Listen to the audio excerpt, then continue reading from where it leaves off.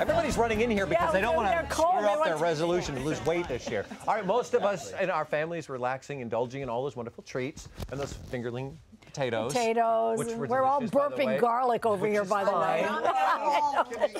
Here to help us with those New Year's fitness resolutions is celebrity fitness trainer Alex Isley. So good to have you here. Thanks for having me. You were always you look good, by the way. Oh, thank you.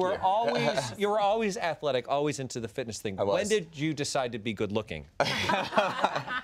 After the fitness thing. Oh, okay. No, when did you decide to go professional and say, I want to be a trainer, I want to teach people? Well, at the time, you know, I was doing a lot of triathlons, I was cycling quite a bit, and a friend of mine was teaching an indoor cycling class, and he was leaving and he needed somebody to fill in, so he asked me if I would do it. And the first class I got up there, I started teaching, I realized that this is really where I meant to be. It was like my purpose. I love the teaching component. I love helping people, especially to get them closer to what they want to do, to feel good about themselves. It's hard sometimes to get people to want to help themselves. It is. You can will them so far, but then they're like, oh, God, I want to get up and go. Absolutely. I think that's the hardest part. I tell everybody, mentally, if you can actually tell yourself to do it and get through it, that's your biggest inspiration and your accountability. Okay, common mistake people make when starting out exercising. What's the wrong? I think they overthink it, you know. I think that you look at a lot of programs that are out there and it's like information overload, and then they start a program and everybody wants it now. And, you know, I tell, you know, a lot of my clients, this is a marathon, it's not a sprint, right? If you just start off simple, eventually the results will come. Sometimes that simple is just getting the clothes on, the sneakers on. Yeah. And I mean that's it, really. Once no, you it is. get that over that hump, you're like, oh, I'll just go for a walk. Absolutely. But it's actually getting to, when I'm there and I'm exercising, I'm loving it, and I love how I feel afterwards. It's getting myself there. Yeah. That's a real problem. It is. I make every excuse. I clean closets. I do. I make the very clean closets, just so you know. At least you're moving. That's right. At least you're But I'm using that as an excuse to go and do what I'm supposed to do. I don't know what to do. Well, you know, I always tell people, it's like, you know, think about how you feel after you train. It's right. It's that your motivation to go in and do it. It's just getting started. That's and make sure you do something that's fun, that you enjoy. That's what it is. All right, let's do this, because I talked about this at the top. There's a lot of, because I'm into the fitness thing, and I still make the mistakes. I still have old beliefs that are in place. So we've got some paddles here for our family here. We've got the flex, the false flex, and the true flex. Okay, and we're going to throw some. We're going to get a true or false from the ladies here. Okay, and you're going to demystify these. Okay, here's the first one. Doing cardio only workouts is the best way to burn body fat. True or false? False, false. False. False, absolutely. A good blend of cardio and resistance training, in my opinion, is the best way to burn fat. It's only going to increase your strength, but at the same time, increase your fitness levels as well. So it's a good blend. It's the perfect formula. And having muscle tone actually helps burn calories, right? It does, right. Having that. Absolutely. And fat. That's exactly what I was going to ask. I had that one right, just so you know. I'm not playing, but I had it right. As you age, too, it's good to continue lifting weights, help with right? Exactly, yeah. Yes. Okay, did you just call me fat? I think I did not. I think she called you old. She called me old. She called you old, not fat. Question 2. Best meal plan is to eat every 3 to 4 hours. True or false?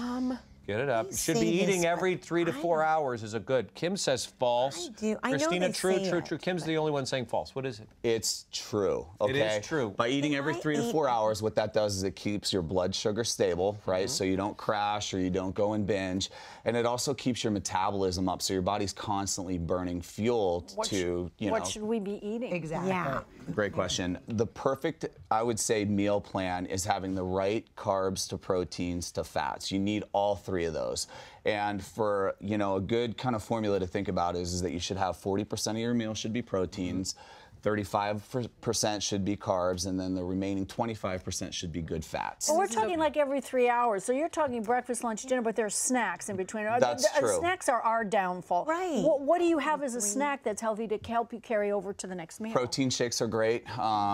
Protein bars as well. But the thing is about the bars, you really have to look at the nutrition breakdown because a lot of them have sugars in it. Exactly. So, and then, you know, fruit is a great one. Make sure you have a little bit of fat with it, with some almonds or some cheese too, for, you know.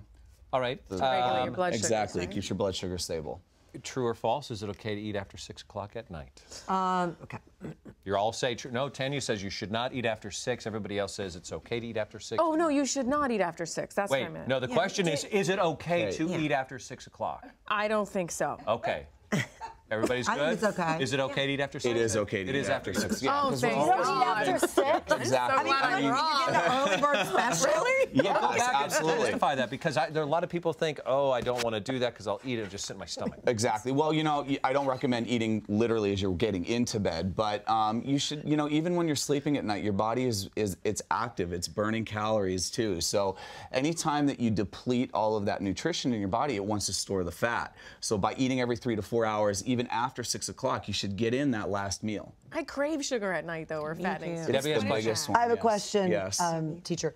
Should the biggest meal of the day be breakfast? I've always heard that. Is that The true? biggest, it should, yes, because you have the rest of the day to burn those additional calories that you eat. But it should be a healthy. Again, it's the breakdown of the nutrients of Okay, the protein. one last quick one because Okay. a lot of people, I'm not going to set this up.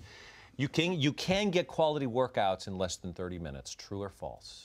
You can. Wow. Can you get a quality workout? Absolutely, you can. Yes, you can. I think a lot of people think that they got to go into the gym and they have to work out for hours to, to get fit. And, if you do it right, the one thing I always say is that one thing we can never get back is time, right? Yeah. So if you go in and you do a very efficient, which a good workout would be a lot of compound moves, it's multiple exercises at the same time, in less than 30 minutes, you can get an extremely good workout. Now you have no excuse, right? Yeah, no reason Kim. to break Whatever, that New Year's Christina. resolution. More information, Alex Isley is the way to go, and on his Thank you. website.com, by the way. Thank you. And we're coming back. Tanya. Yes, super fun things you can do with your kids for New Year's. Does the bubble count?